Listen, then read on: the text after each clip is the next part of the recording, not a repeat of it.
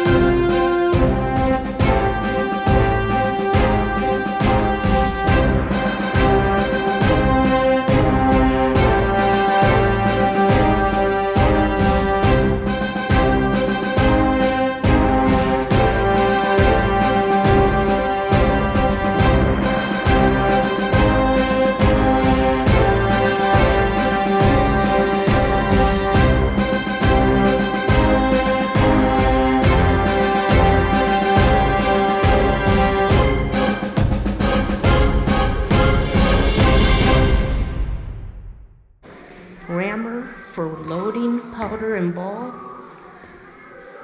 Worm for cleaning the barrel after firing. And a sponge to extinguish any sparks.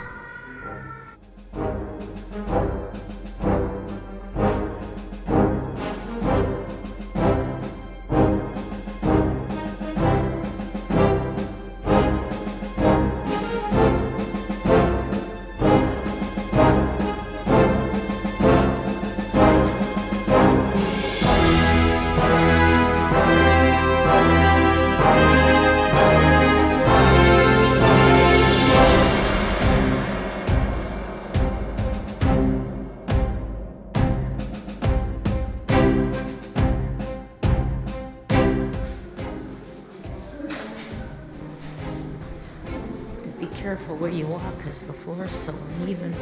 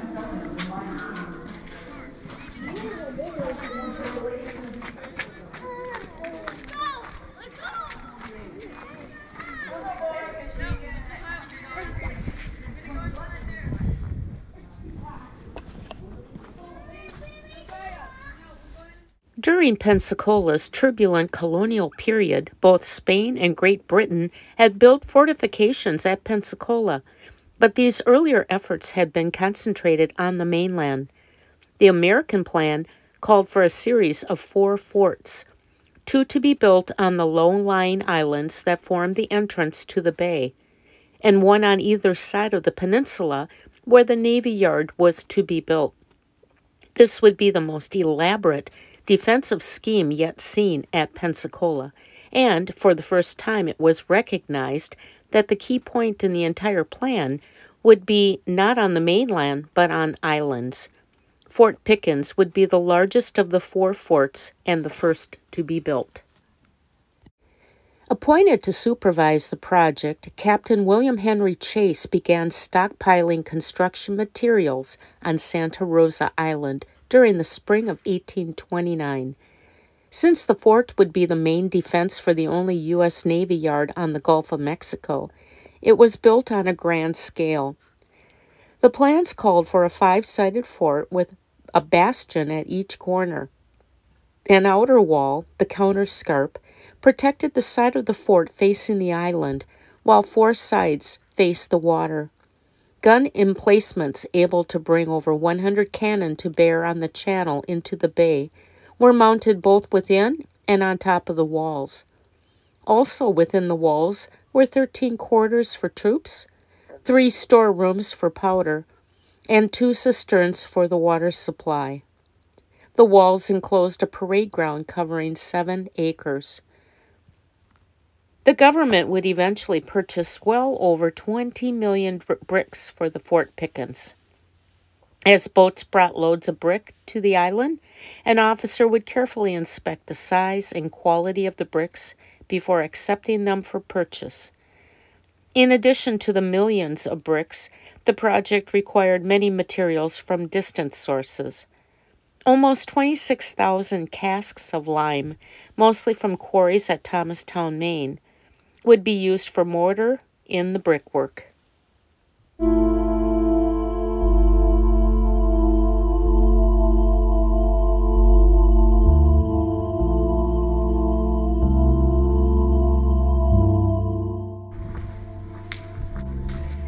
The fort's first garrison did not stay long.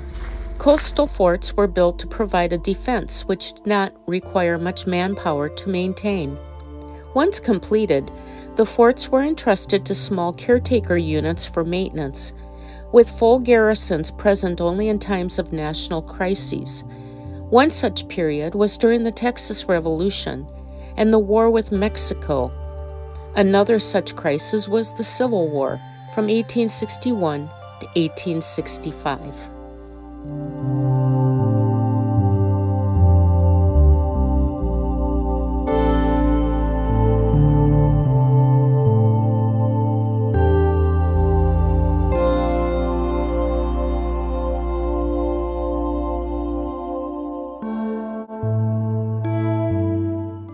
The last artillerymen left Fort Pickens in 1947. The combined factors of improved military tactics, the use of guided missiles, and the invention of atomic weapons all worked against the concept of coastal defense. The coast artillery would be disbanded by 1950. An era had ended. During 118 years of service, Fort Pickens served as a Union bastion deep in the Confederacy, as a prison for Confederates and later Apaches, and as a support facility for more modern defenses. The fort suffered tremendously during this service.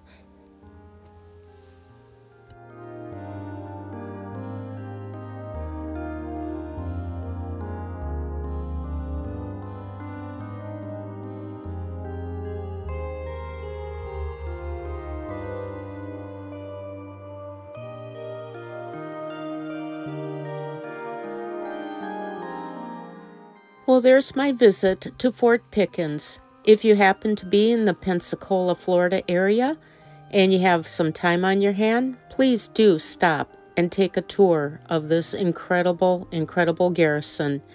Pensacola Bay is on one side and, of course, Gulf of Mexico on the other. The beauty of the water, the sunsets, the sunrises make it all worthwhile.